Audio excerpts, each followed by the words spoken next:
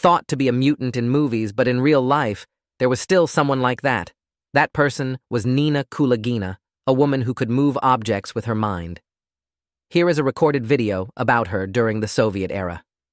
At that time, up to 40 scientists, including 2 Nobel laureates, examined this woman and confirmed the authenticity of her psychic powers. Kulagina said she realized her abilities when she noticed objects moving suddenly whenever she got angry. The spiritual experiments were closely controlled by the Soviet government. They even had Kulagina try to affect a frog's heart, and they found that she could make the heart beat faster or slower at will. A film showed researchers breaking an egg in a bowl of water. Kulagina could separate the yolk and egg white and move them to opposite ends of the bowl. Until her death in 1990, Kulagina was widely recognized as possessing one of the most extraordinary psychic abilities.